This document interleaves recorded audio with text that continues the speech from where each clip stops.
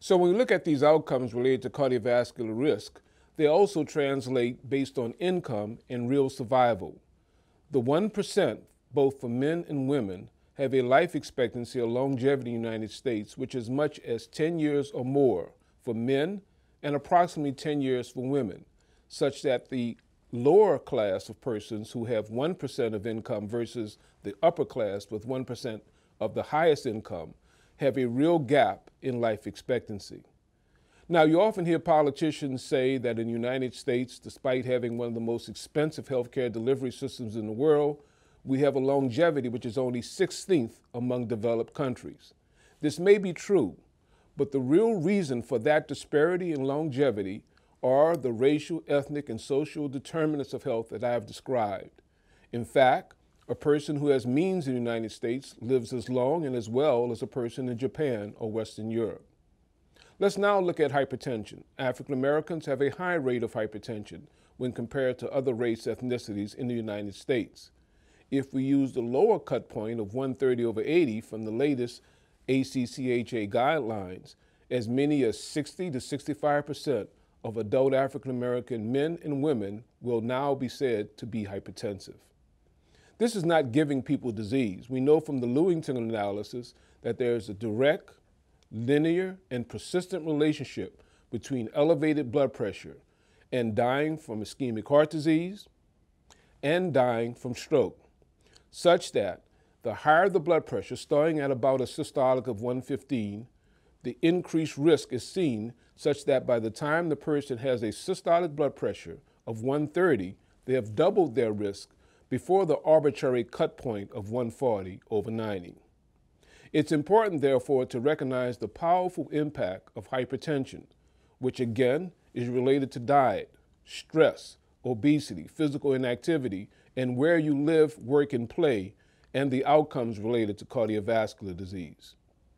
Now, we know African Americans are aware of hypertension and often will seek treatment, but control of blood pressure across various race ethnicities is less for African Americans, Hispanics of any race, and Asian Americans than for white Americans. This again is a marker for health-seeking behavior, culture, and the social determinants of health.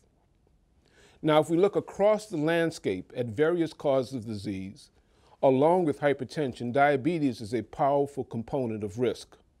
In fact, persons who have diabetes, while not necessarily being a coronary heart disease risk equivalent, have a marked increased risk for premature heart disease, chronic kidney disease, stroke, and heart failure.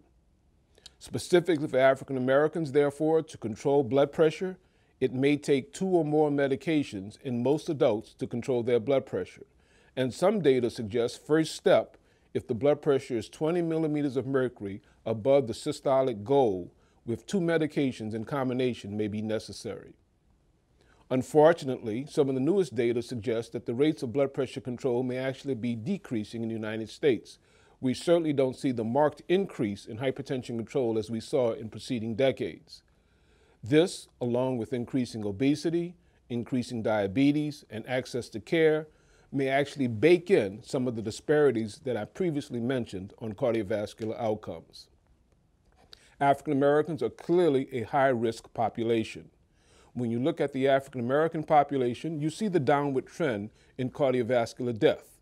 But the gap with African Americans having a higher rate of cardiovascular death versus white Americans is now baked in. And unless we do something to address these disparities, they will persist for another decade or two. If we look across the population and you want to say what one thing really demonstrates these disparities, I think it's longevity. The difference in survival of whites versus blacks is not driven by a drive-by shooting or the use of drugs. It's mainly driven by poor control of cardiovascular risk factors, specifically for African Americans, hypertension, more diabetes, the same level of lipids, perhaps less use of statins, and the appropriate use of antiplatelet agents. If you look at life expectancy, therefore, black men have the shortest life expectancy. And the longevity of black women is more similar to white men than it is to white women who have a higher life expectancy than black women and white men. Across the board, therefore, looking at some of these differences, the difference between hypertension-related death rates is twice as high in African Americans versus whites. Now, one of the questions that comes into play is, what about acute myocardial infarction? Is that driven by more lipids? The answer is no.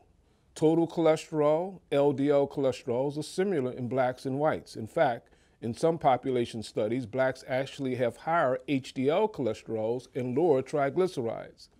Nevertheless, premature heart attacks occur more often in black Americans. Stroke, clearly related to blood pressure, is much higher in blacks. It starts earlier, and there's an increase in mortality related to strokes in this population. Even sudden cardiac death, which is multifactorial in its origin, appears to be higher in blacks versus whites.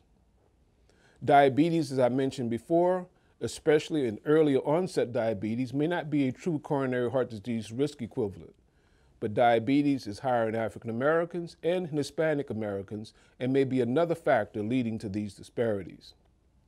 Let's look at chronic kidney disease. We as cardiologists see lots of patients who have CKD.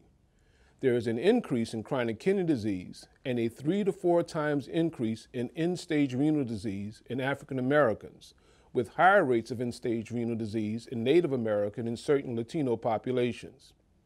This is important because after a year or so with end-stage renal disease, these patients are declared disabled.